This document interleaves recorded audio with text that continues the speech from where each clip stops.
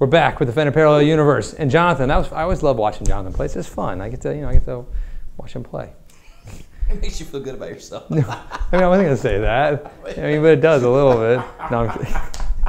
No, it's just really fun to watch. I think Jonathan's really good, so it's fun. This one's another one of the Fender Parallel Universe. The Fender Telecaster Deluxe Thinline. I'm gonna keep adding more titles to it. Super fantastical, super califragilistic. It's an awesome guitar. So pretty much what this is, we took a Thinline Tele. They took a Thinline. We didn't build this. We just get to sell it and play them, which is awesome. Thinline Tele. They put an awesome pickguard on it, because they had to do this like silver sparkle pickguard, which has a plastic covering, but it's really cool looking in person. And put some nice TV Jones in it, and put a pretty standard control scheme, or so I thought, because I was playing it, and I almost called Fender, because when we first got it, I was like, something's not right, because I kept messing with this tone knob here. It's not a normal tone knob, it's a bass cut. So every time I kept cutting it, I was like, why does it sound more trebly? I just thought this must be wired wrong. So right. I had to get into my, my spec sheets, and it's a bass cut. So it's really cool, and I was like, why would they do that?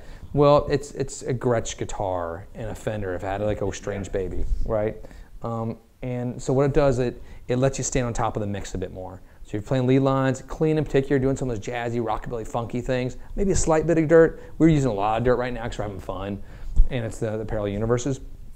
But it's cool. It helps you stand. I always think of a Gretsch sitting on top of the mix. Absolutely. Whereas a Fender and a Gibson kind of sit within the mix. And a Gretsch it does its own thing. It's like that fabulous evening gown that you don't wear every day, but when you want it, it's the only thing that gets the job done. Tell me about it. It's got that vibe for sure. Even the orange is kind of like a little nod to the Gretsch. I mean, it's obnoxious for sure. Like if it doesn't show up on camera, in person, this is a bright guitar. I will say, all the pictures I saw of this before we got it, I don't feel like it comes across great. Agreed. When you see it in person, you're like, wow, that looks really. There's a classiness that you miss in the pictures. So you've played it. Tell us about how it plays. It feels really good. It does not feel like a Tele. It doesn't really feel like a. So Fender, you've nailed it. These guitars don't feel like it's parallel.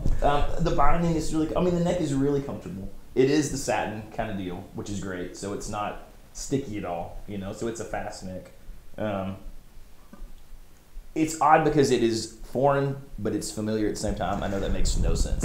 I play a Thinline. I was going to make a reference to my wife about that, but then I just cool? No, we can't. Continue. Forget that happened. No, but yeah, I play a Thinline a lot, and so that's a familiar. You do play a Thinline. I didn't even think of it. You have the red sparkle one, right? Yeah. I think it's really cool. So, but no, this is really good. It's light. The binding is awesome. It just plays good. The TV Jones are cool. It's just a different thing than you expect from picking up a Fender most of the time. There's like an extra sparkle. It's like that Carbonita type thing. Yeah. It has a punch to it, and it handles gain really well and differently, which I appreciate because I do have a lot of guitars personally, and I keep getting more, and my patient family doesn't seem to mind that. And like this is one of those odd. If I wanted something that's completely other, this is it. This is a good one. Did we mention it's orange? It's different, but it's also, you can tell it's just a quality built instrument. Because sometimes, you get a guitar that's a little different. It's okay, and you play it, and you get tired of it. I don't think that would be the case with this. I think the Firebird X. Okay. Anyway, that's it. Parallel Universe. Check it. The Fender Super Deluxe Thinline Tele. Check us out. Subscribe. All that stuff. Be well.